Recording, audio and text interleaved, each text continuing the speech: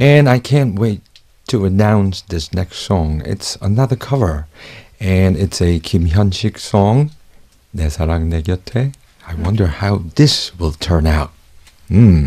So give it up for 사비나앤드론즈 once again. This is 내 사랑 내 곁에, a cover by 사비나앤드론즈, a 김현식 original. Cover is only worthwhile when it's another original, I think.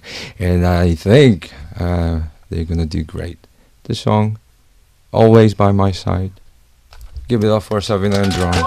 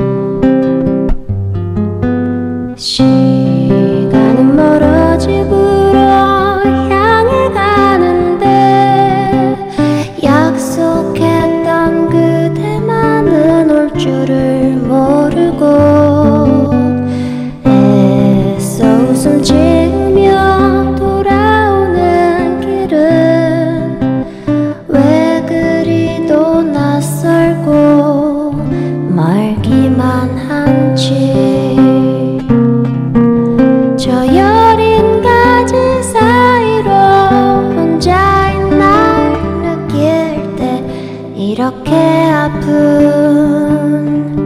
그대 기억이 날까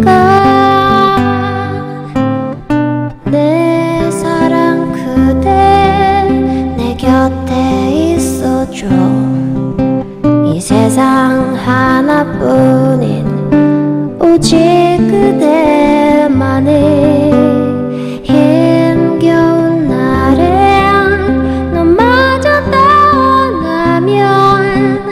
비틀거릴 내가 안길 곳은 어디에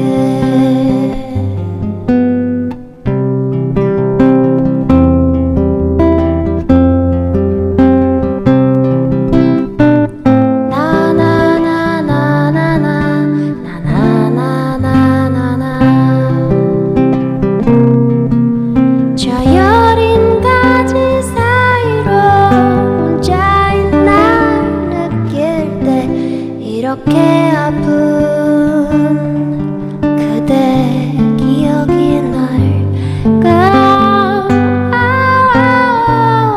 내 사랑 그대 내 곁에 있어줘 이 세상 하나뿐인 오직 그대만의 힘겨운 날에 너마저 비틀거릴 내가 안길 곳은 어디에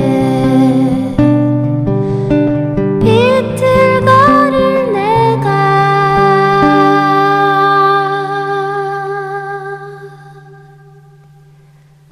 안길 곳은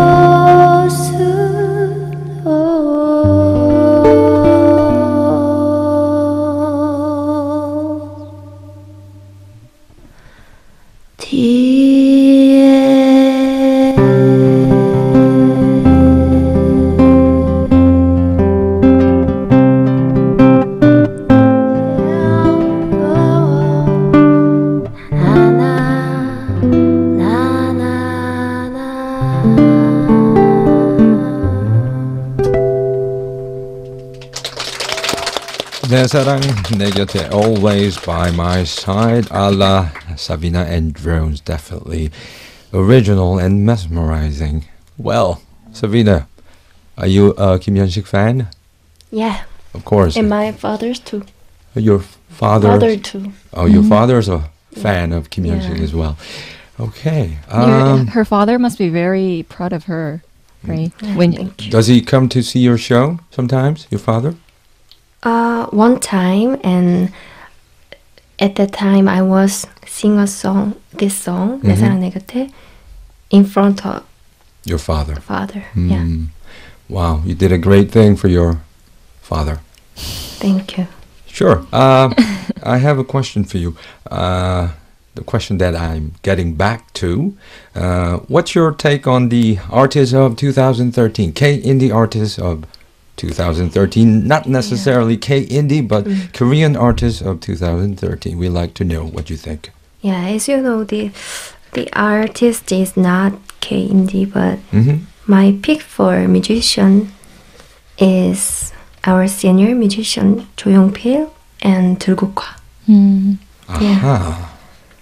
Two of your favorite. Yeah, this is my favorite artist, but I think they are very bright in this year.